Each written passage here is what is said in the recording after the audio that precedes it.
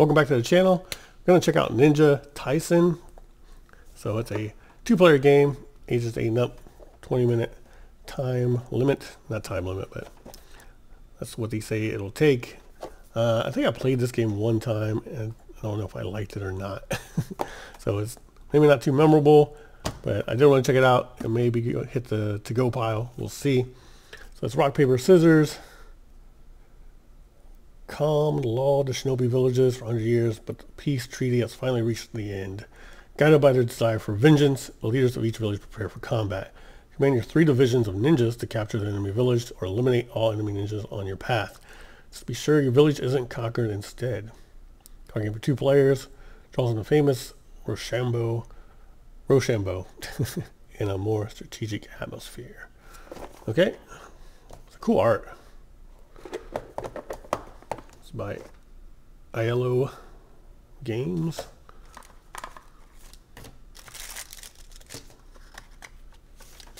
Very nice components.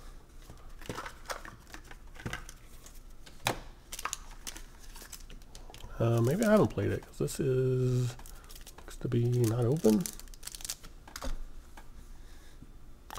Huh, okay. These are like very nice quality cardboard. Some of the path, I guess. Got our dice here. So let's just check out some of the components. They look really nice. Mashi Pazuka. It's a blank path. It's a blank. It's kind of hard to see the names. Yonekazawa. More blank paths, it looks like. Nothing here. So I'm guessing these, okay, so these are the 2 villages. Where's that last one? They go like so, I'm guessing, and then I guess we build a path this way. I don't know. I vaguely remembered playing this or not. Okay. But like I said, what I'm going to try to do is put the instructions out in case you did get it. I'll leave it on here for a while so you can pause it and read the instructions for yourself. Try to get it close so you're able to actually read them. It's the story of the 2 villages. It said on the back. 3 dice. We got the 3 dice. 20 ninja cards. Okay, let's check out these ninja cards before we get to the instructions here.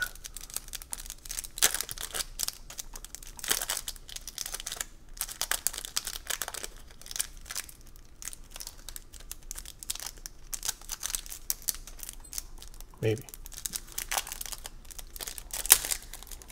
Nope. I'm going to try to keep it intact, but I guess not. Inugami Dojin. Matsuribi. Mikumo Saizo. Osano Yuri. Oh, that's too close. Maybe that's, there we go. Mayuzan Chennai. Tanba Boskin. I'm probably saying these all wrong. Momogi Kensuke. Hattori Yaziman. Sanda Masayuki. Fujibayashi Randayu. This is the rock, paper, scissors thing they were talking about. Sadarobi Hiko Jiro. Kikyo. Aguro Ratsuyashi. Masagi Amaru. Shino. Mochizuki Kihira. Kanagege Sasuke. Hinakura Kiri. Oren. Mamiya Hisario. And another rock, paper, scissors card. So I'm guessing these two different colors. We have blue, we have green, and red. So you rock, paper, scissors, and he is a wild card, looks like. These are the ninjas. Different clans, maybe. Yep. Okay, so probably like this. Let's just see.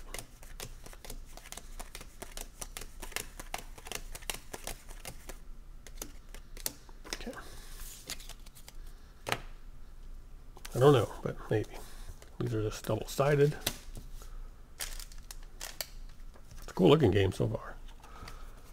I think. I can't remember playing it or not. Anyway, let's get back to the instructions so you can actually see how to play.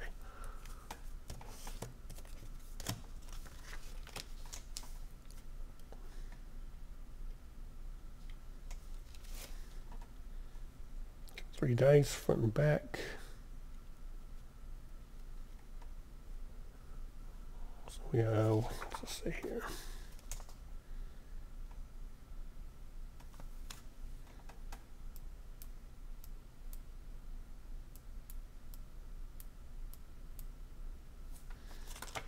We have 3 ninjutsu, hidden shadow, scissors, 3 green, paper, 3 rock, sword. Okay, and 1 shogun. That's everything. That's the wild card. 11 battlefield tiles. Battlefield tiles.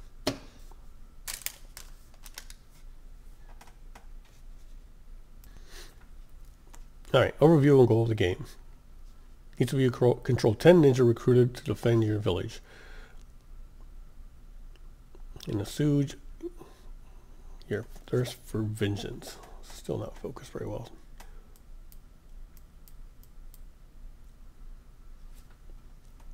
Alright, carefully place your ninjas on the path leading to the enemy village according to their strength to prepare for battle. Command your ninjas along the path to your opponent's village and capture it to emerge victorious from the battle. Okay, there are 2 ways to win the game. Be the first one to reach the enemy village and take control of it, or eliminate all enemy ninjas. Game elements. Ninja cards. Alright, ninja card. Ninja cards represent your best warriors who are ready to defend your village and take control of the enemy village. They each have a different combat category: rock, paper, scissors, strength 1, 2, or 3, or 4. Name, village symbol on the back, monkey or wolf. So she is part of the wolf clan. Okay, battlefield tiles. The 2 villages. So we have 2 villages.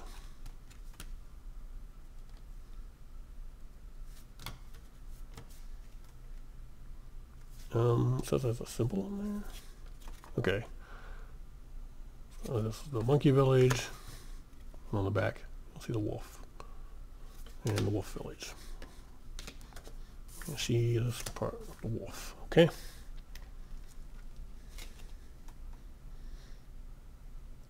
Represent the villages. Players defend control. They have a name. The villages will get on the back.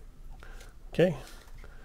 Path tiles. Path tiles represent the path to follow to reach the enemy village on which your ninja warriors will fight. They all have 2 village symbols, monkey and wolf, and dots, 1, 2, or 3 on the back, which is just how to orient the cards on the table. 1, 2, or 3. So this is 5 and 6. There's a 3. Okay.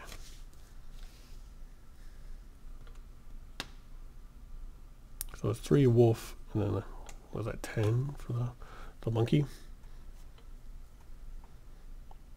You know, 2 village symbols. Okay, dice. Dice come in 3 colors: green, red, and blue. It corresponds to the combat categories of your villagers and ninjas. They represent your ninja's possible movement on the battlefield. Okay, paper 1, scissors, and rock. We have here.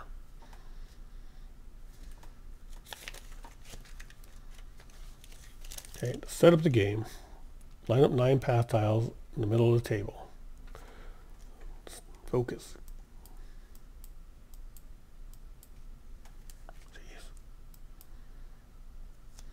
Looks like italicized. It loses focus for whatever reason. In the middle of the table, add the village.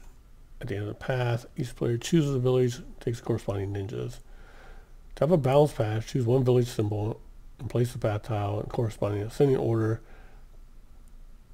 of the dots. Otherwise, you may orient the cards however you like. This dots does not affect gameplay. Okay. I guess you just want the river to look like a river. So you have your villages. So we'll have wolf. I guess over here. And then you'll look 1, 2, or 3. Pretty much all connects because it's just a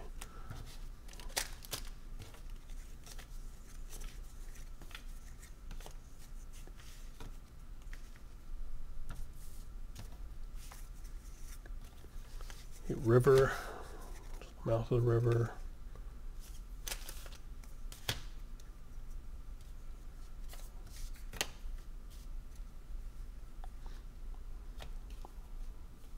You know what? Maybe it does, because it sees there's water here, so maybe it does. Maybe it does matter. We'll see. I can just look at this picture and match it, or I can just do that. So what do we got here? That's that. It just goes down.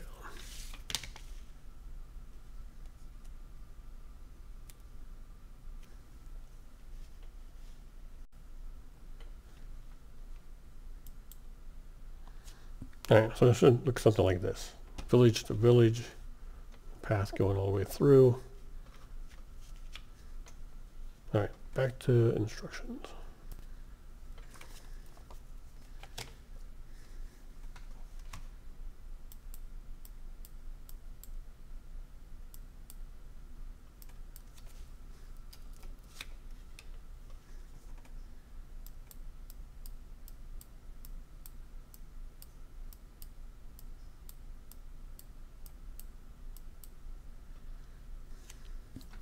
Alright, the corresponding ninjas, wolf,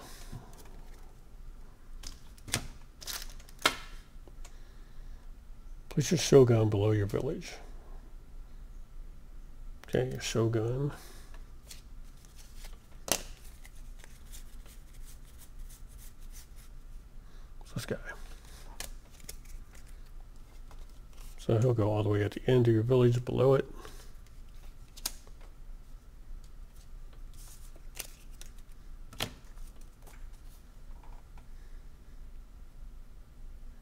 Shuffle the rest of your ninjas and randomly place them face up as follows.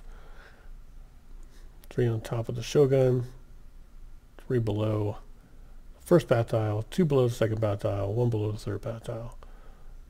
The most silent player takes the dice and becomes the first player. Alright, so we'll just move it all the way over so you can see. There's the village, kind of room. Shogun. Shuffle these up. Randomly place them. So 3 on top. I don't think you get the look. That. 3. So 2,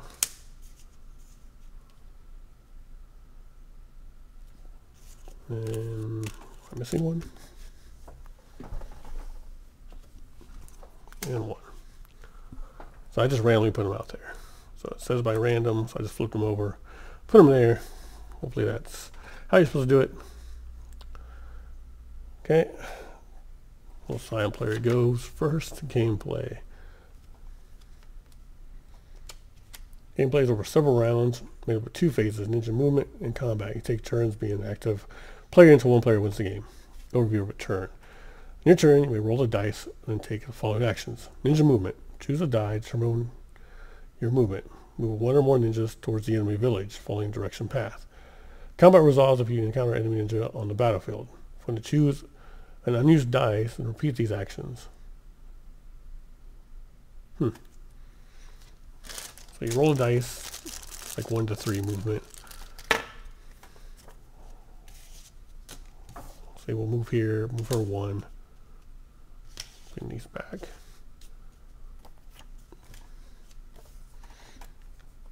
Okay. The color of the die corresponds to the color of the ninja that you can move. Okay, so you would have to roll red to move her because she's red. Green, move a green, so on and so on. For example, if you choose a green die with a number 3, you may move one of the green ninjas exactly three tiles on the battlefield following direction path. You can only use each dice once per turn. Alright, so you can roll all 3 if you want to move your ninjas. A shogun can be moved with only 1 die, but only once per turn. Choose one of your ninjas and the color of the die. The chosen ninja cannot have more than 2 ninjas on top of him in the stack. So you can't have more than 3. Say 1, 2, 3, and that's 4, so you can't have more than 3 on the stack. Move the chosen ninja along the direction of the path as many tiles as shown on the die. If one more ninjas or ninjas on top of the chosen ninja, move them all without changing the order of the cards. So they all move together.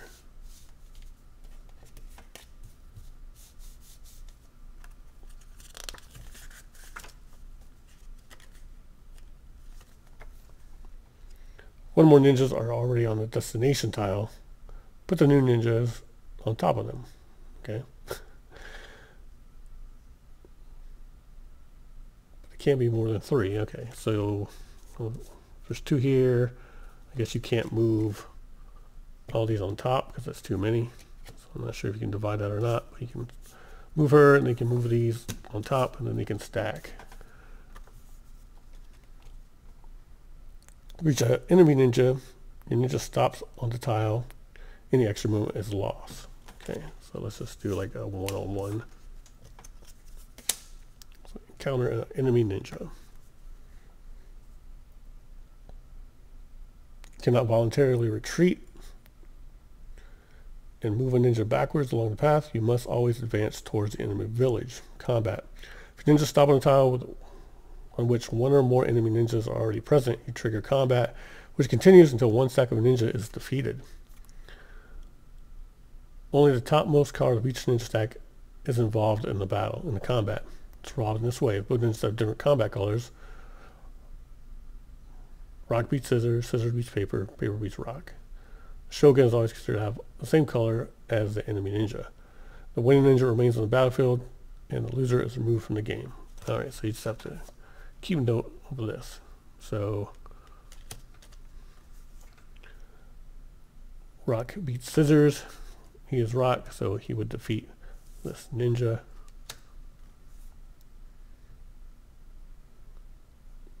And they are removed from the game. The winning ninja remains on the battlefield. Losers are removed from the game. If both ninjas have the same combat category and different strengths, the ninja with the highest strength wins. So, do we have a blue over here? So these are both 3s. That's pretty self-explanatory. So 3 beats 1, of course, and he would be removed. Shogun begins combat with strength of 4. After each victory during the combat, strength temporarily reduces as much strength as the defeated ninja.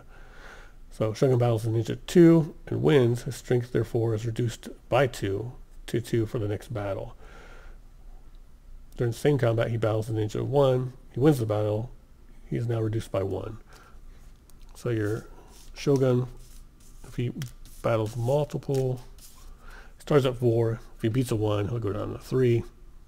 So if he beat a 3, he would go down to 1. The winning ninja remains on the battlefield, and the loser ninja is removed from the game. If both ninjas have the same combat category color and the same strength, they tie. Both ninjas retreat and move 1 tile towards their villages. Other ninjas on the stack remain.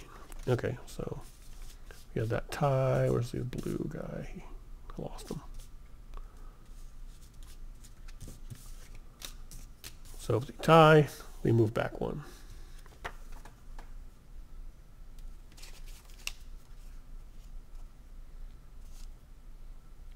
You're fighting on a village. The ninja who cannot retreat loses the fight and is removed from the game. Winning ninja remains on the village. If there are still ninjas on each side of the battlefield, combat continues. Compare the new top cards of each team of ninjas. When retreating, a new combat can be triggered. In this case, resolve the combat in progress, resolving the newly triggered fight. If multiple combats are triggered as a result of the same retreat, begin with the combat closest to the active player's village. You cannot move other ninjas before resolving combat. Combat ends when there are no more ninjas facing off on the battlefield. Okay. At the end of combat, if the Shogun survived, his strength is restored to 4. After resolving, okay, so it's just one stack of battles. So he beats like, so he technically could beat both of them, I guess, or maybe not one because he would tie. But if he did beat him, he goes back to 4 power.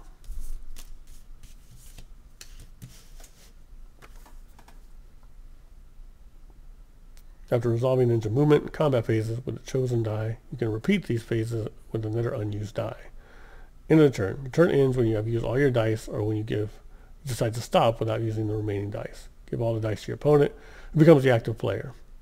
You must use at least 1 die before choosing to end your turn. Alright, so you can't just like stay back here in the stack, I guess. Example of a game term. You roll the 3 dice. You choose the blue. Oh, so you roll all 3 and you choose. Choose the blue 3. Decide to move your Shogun and 2 ninjas that are on top of him. 3 battlefield tiles following the direction path. No enemy ninjas are on the tile, so nothing happens. You stop your turn here, but you decide to continue. Alright, so let's play out what they're saying. So you got your Shogun, this guy, and so they're going to move 3. 1, 2, 3.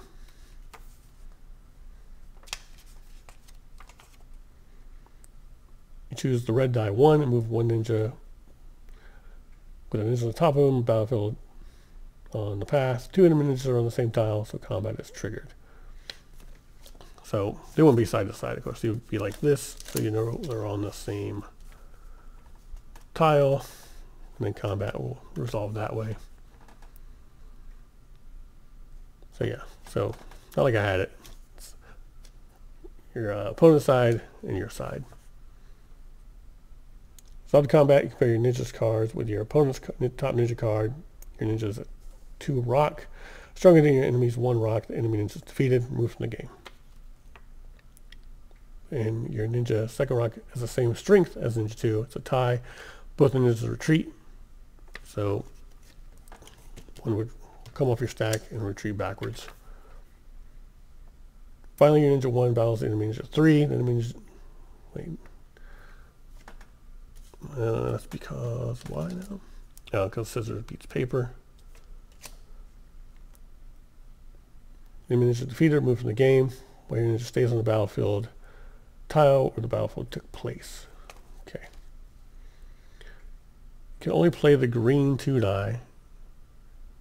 You can move your ninja 1 or your ninja 3. However, you cannot move your ninja 2 because there's already 3 ninjas on top of him. Okay, your Shogun, since you already moved him this turn, you decide not to play the green die. You give the dice to your opponent. Your turn ends. End of the game. You win the game as soon as one of 2 situations is met. One of your ninjas is on the enemy village at the end of your turn. All enemy ninjas are eliminated. Okay. So it's just like I said, a complex, more complex rock, paper, scissors with some cool art and this tile thing that's, I don't know if I'm a big fan. I guess to fit in a card box, it's fine. So, but it's a little long. So you're going to go back and forth. Let's keep our Shogun here. Say we put our tiles out. And it doesn't matter that he's bigger number-wise. Because the rock, paper, scissors. Paper beats rock. So in this battle, he loses, removed from the game. We stay. And then if there's multiple, so green and green, the tide don't go anywhere. Like say the tide and the retreat one, so they go back. And you just keep on going until you defeat all the ninjas, or you can get one ninja, enemy ninja, to stay at the opposing base until the end of the round. So if he did not take care of beating this ninja and he's in your village, they win, you lose, so on and so on. If you're in their village and no one takes care of your ninjas, you win the game. So that's an overview of Ninja Taisen.